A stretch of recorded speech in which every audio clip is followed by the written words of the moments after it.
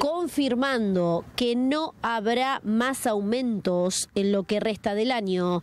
Autoridades de Aguas Santafesinas presentaron los cambios que se implementarán en su régimen tarifario durante una audiencia pública que se realizó en el hall de la legislatura. Nosotros no estamos participando de esta audiencia pública para establecer aumentos tarifarios. Es la primera vez que Aguas Santafesinas viene a una audiencia pública sin pedir aumentos tarifarios.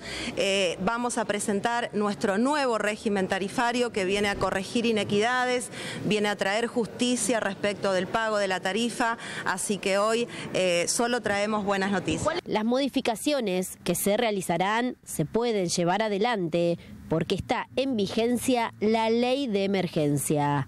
Habrá tarifas distintas según los barrios, dividiendo la ciudad en 4 zonas y cobro diferencial entre usuarios residenciales e industrias. Este nuevo régimen trae cambios de fondo. Por ejemplo, va a haber una zonificación en todas las 15 ciudades de la empresa, donde de acuerdo a las necesidades básicas insatisfechas se va a cobrar en forma diferencial. Es decir, vamos a cobrar algo más a aquellos que están económicamente mejor posicionados y algo menos en los barrios periféricos.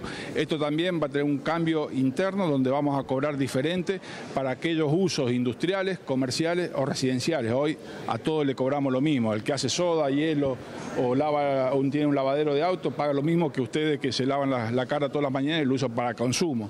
Así que esto va a cambiar a partir de acá. También vamos a establecer escalas internas para que aquel que cuide el agua pague algo menos dentro de nuestro régimen. Por eso son cambios de fondo, que va a ser una nueva forma de cobrar en una empresa que viene haciendo sacrificio, como bien decía Anaí, desde el principio de año. Esta empresa va por 3 ejes centrales: reducción de gastos, cambio de régimen tarifario con los aumentos que se hicieron hasta este momento, no hay más de acá a fin de año, y incremento de la eficiencia con micromedidores, macromedidores y renovación de redes en las principales ciudades de la provincia. Nuestro ahorro de principio de año hasta acá gira alrededor de los 20.000 millones de pesos. Es muy parecido a los que ha ingresado a la empresa por incremento tarifario, es decir, el esfuerzo que han realizado 700.000 cuentas, 700.000 usuarios en toda la provincia es igual al esfuerzo que ha hecho la empresa reduciendo gastos dentro de nuestra empresa con el esfuerzo de los directivos y de los 1.300 empleados de nuestra empresa.